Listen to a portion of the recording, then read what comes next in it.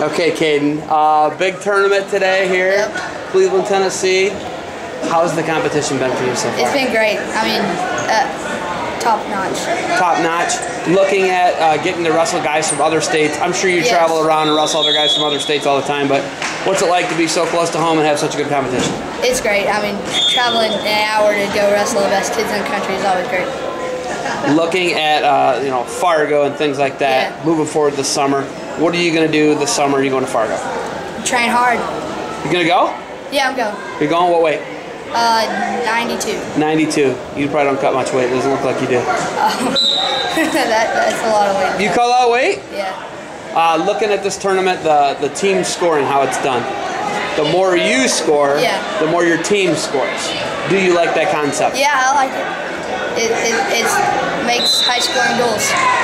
It makes for high scoring duels. When you look over at some of the duel scores, are you like, how is that the duel score? Yeah.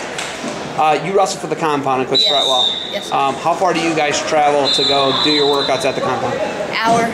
Hour. Yeah. And there's, well, I mean, you got to factor in Atlanta traffic. It's a little different. Yeah. Because you guys got to drive through Atlanta, don't you? Yeah. Is it worth it? Definitely. Definitely worth it. Favorite thing about working out at the compound, what is it? High level of technique. High level of technique. Will we see you, I don't even know if are you even old enough to go to the combine or anything that we do this summer? No. No, you're not allowed to go. You can go work out, but you can't like be one of the combine guys, can you? How old do you have to be? I don't even know. what are you, 7th grade? 8th. You be an 8th, so I think that you can show up and scrap it up. Alright. When you look at a tournament like this, what do you want to get out of it? Technique and competition. Technique and competition. Closest match today?